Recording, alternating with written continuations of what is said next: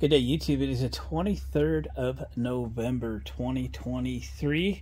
This is going to be a short little video on switches and relays. I've done a lot of electric control videos. Never really went into detail on switches and relays and such. And I've left some people scratching their heads and asking questions. And I was set up to and did another video today. So I was in a good position to do that today, to explain this a little bit in detail and hope to help some people out. Let's just go with the basics for now, switches and relays. And then if you have some need for some more elaborate control ideas, do it in the comments and I can help you along. My background is in the electrical field. In the electrical construction field, and I have 45 years in the industry, so we've done a lot, including PLC controls and such, but this could be very, very basic. So let's start off with I'll explain what I've got going on here. So right here I have a 12-volt battery. Up here on this yellow box I have amber and white LED clearance lights, like something you'd put on a trailer. Hooked up with all these leads, I have a fairly common, very common actually, relay. You'll see these in cars, you'll see these in lawn and garden tractors, you'll see these in kits that you buy for driving lights and so forth. This is going to be rated at 30 or 40 amps, and we'll talk about that in a second. That's what's connected here, and then we've got a switch up over here. It might be hiding from you right now. And that switch is just another one of these. These are all very recent Amazon purchases for me, by the way. So this switch will have a voltage rating and a current rating. Now, if you're using this on 12 or 24 volts or something, you want to be sure that this switch is rated for that or more. Okay, so what it's rated for is a minimum, is a maximum, not a minimum. Okay, this one's actually has a 15 amp rating at 250 volts AC, and if if it had a rating at 120 volts, it would probably be twice the current. Okay, probably be rated at 25-30 amps, but it has 250 volt rating, 15 amps. Okay, what if you wanted to control something that drew more current than this switch was capable of? Or if you wanted to have something that would just really last and last and last, and wanted to be more robust, even if the current was within the rating of the switch. That is where relays come in. So let's stop for a second, talk about switches. This is a single pole, single throw switch. So one pole means that there's one lead coming in, one lead coming out. You bring a hot wire in, you take a switch leg going out. You do not always have to switch the hot. For example, in a vintage vehicle, there's a wire coming up the steering column to the horn button, and typically that wire is grounded. So you're switching a ground. Nothing wrong with switching the ground, and relays make that really easy. I switched the ground when I wired up the dual electric fans in my shop truck, for example. Okay, I have a temperature switch tied into the cooling system, which turns on a relay, and what I'm doing is switching the ground. It's safer to run ground wires all over than it is to run hot wires all over, and so that's what I elected to do. You could work either way, but there are reasons, both pro and con, for doing either a positive or a negative. Just think your project through. Single pole, single throw. Okay, this has a toggle on it, and it only goes once. There is no other positions. It's either on or it's off. There's no other choice in the matter. It's on or it's off. On will always be one direction. Off will always be the other direction. It'll switch one thing, one way, and that's it. Single pull, single throw. Okay, as an example, just grab something off the shelf. This is a switch, and you notice that it has 2 on positions and an off position. And you look on the back, and it's got 6 leads. Okay, this is a double pull. For example, if you had a 240 volt load and you wanted to switch both hot legs, you could put one leg on one side, one leg on another side. Okay, you would want to double check the rating of this switch and make sure that it was rated for 250 volts. This one is, I can tell you that. It isn't what I intended it for, but it could do that. 2 pull, double throw with a twist. This will go 1 position, off position, 2nd position. So this is capable of doing 2 different things, not simultaneously. It turns one off to turn the other one on. Okay, but there are a lot of applications where a 2-pull double throw is the correct switch. Now this is a 2-pull double throw center off. One more description of this switch. They're not necessarily all center off. If you're looking on Amazon or wherever you're buying your switches, if you need the center off, you need to be sure that's what you're ordering. This I bought for a particular application, and I needed a double pull, double throw, center off. Okay, so it can do one or the other or off. That's the way that works. Okay, that's switches. That's the lowdown, easy on the switches.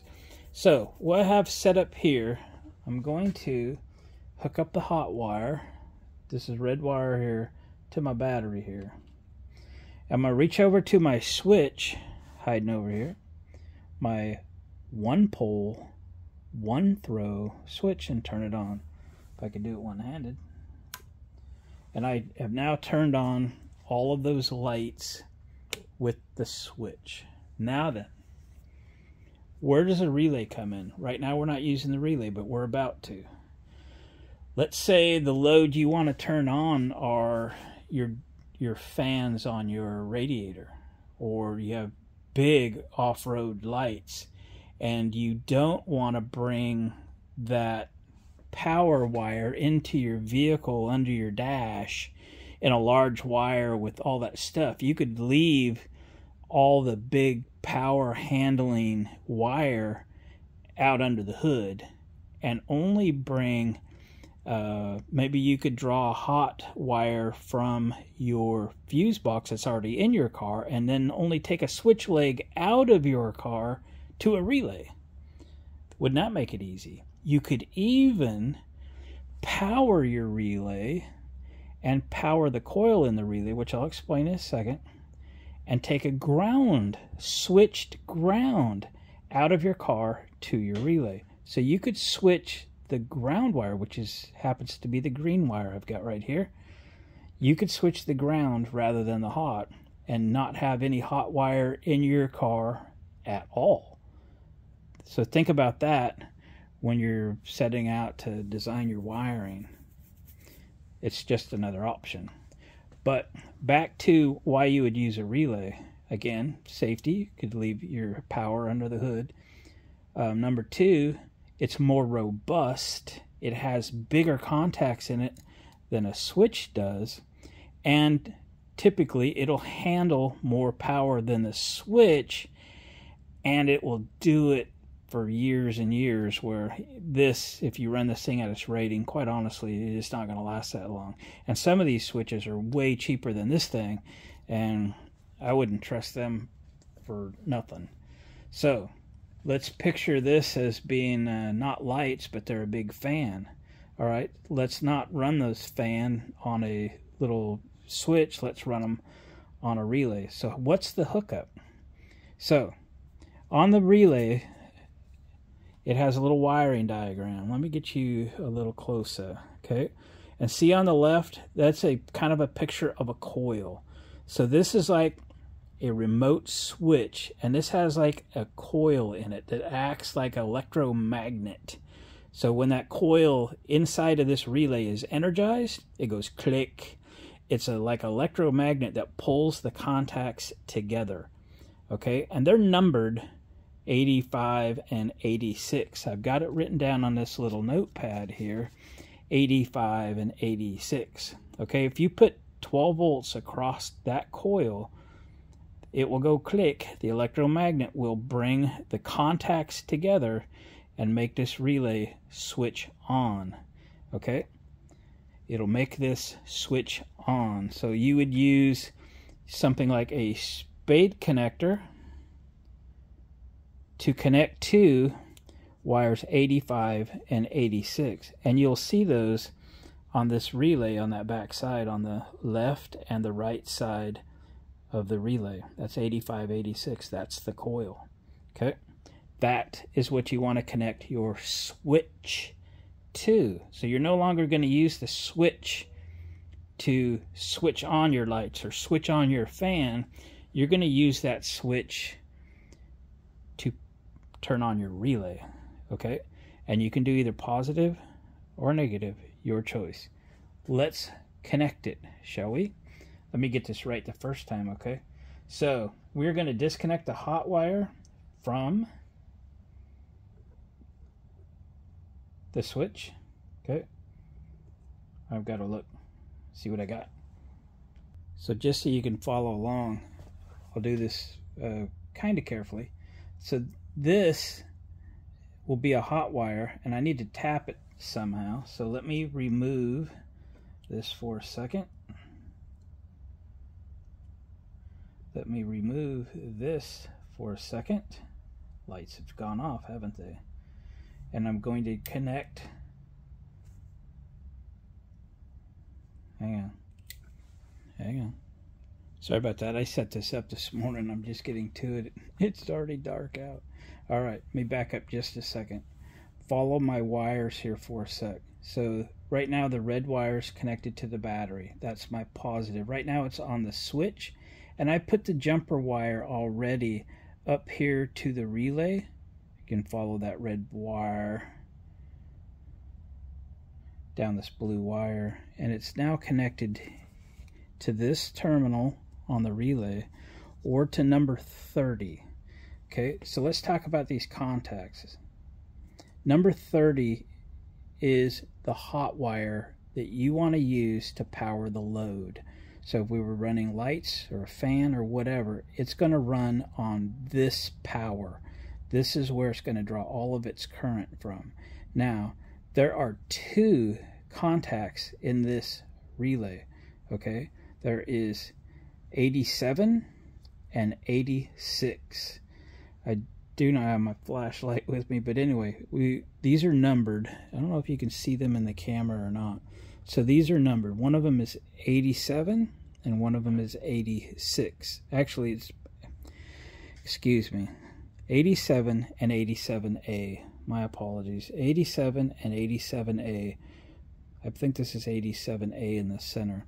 The 87A is what we call normally closed, which means in an unpowered condition, the relay has not clicked.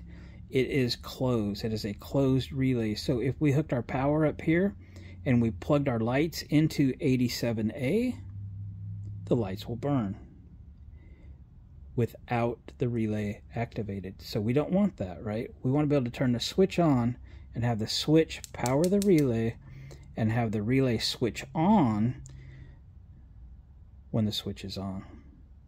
So we want to use number 87. That is what we call normally open. Normally open means in an unpowered state, the contacts are open, but when you power it, they change state and they close. Okay, you turn on the switch, which will turn on the relay, which will turn on the normally open set of contacts. So, see if I can do this without confusing myself. I tried to make this as simple as I can, but what we want to do is use 87 normally open, which I have this white wire plugged into. Okay, right now our lights are being powered, by the switch. We're going to disconnect the switch, lights will go out. We are going to hook the lights up to the relay here. Why aren't they working? We don't have the power going to the coil yet, right? The coil's grounded. Okay, green wire to the battery here. We don't have this hot wire run to 85 yet. We haven't energized the coil. These are normally open contacts. So we have connected to 87. Okay, we have power connected to 30. Okay, that's that blue wire, and the red is up here to the battery through two alligator clip leads. So now what we need to do is take from the switch here,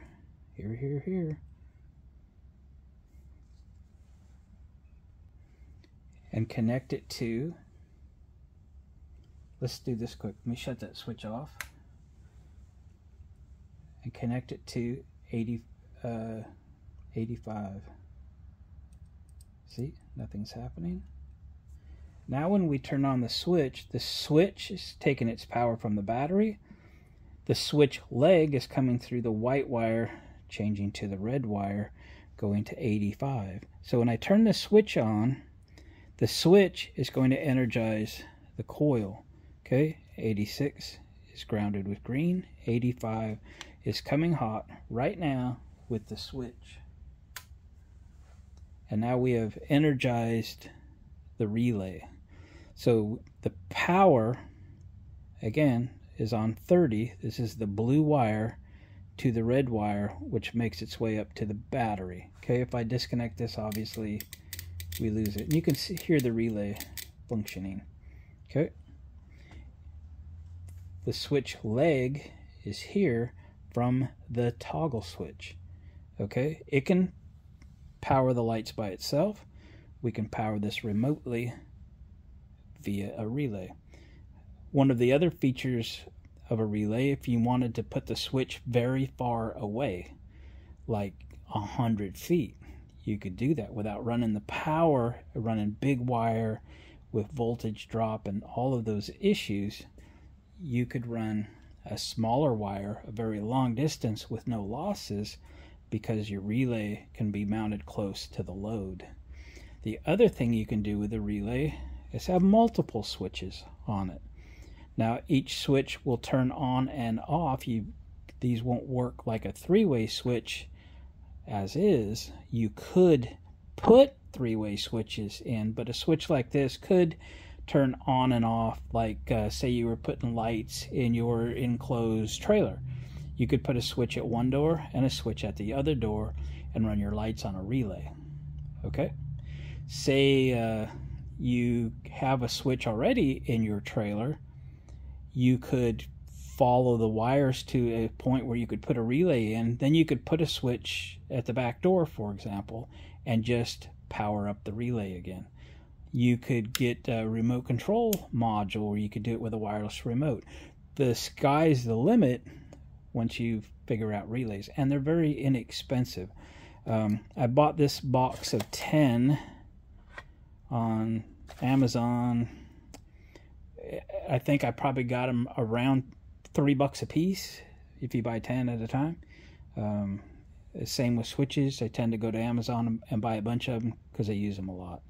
These are nice because they had a mounting tab. They don't always, but I bought some with a mounting tab so I can screw it to something. So I hope that was explanation enough. I know I got turned around a couple times myself, and that I set this up this morning, and 8 hours later I'm trying to film it, but I think we got through it okay.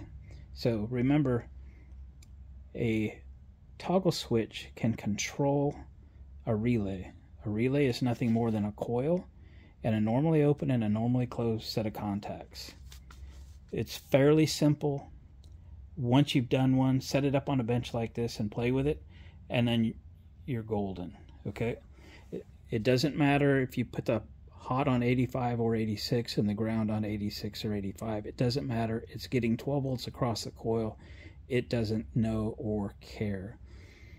You can run the power from your fuse box, from your battery, from wherever, and it lands on 30. Or you can switch the ground. It doesn't matter. 87A is a normally closed contact, which means when you energize the coil, that will open. There may be control reasons that you would want to do something like that. For example, in your brakes on a vintage car, you could run the brakes through here and the turn signal could activate the coil, and when you turn the turn signal on, it would open up the wire that would normally go to the brakes and let it pass through your turn signal flasher. And then when you turn your turn signals back off, it would come back and then would allow in the future when you hit the brakes to pass that brake light signal through. Some different vehicles use similar logic as my electric car does. So anyway, I hope that was helpful. It's difficult to demonstrate, but I did the best I could. I hope it's very helpful. So thanks for watching. Appreciate a thumbs up.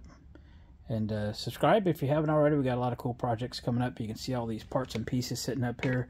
They're stacking up. We got lots of projects to do. We got a lot of parts ordered. A lot of it's coming in. And we're going to get on to some fun things. Appreciate you watching the video. We'll see you on the next one.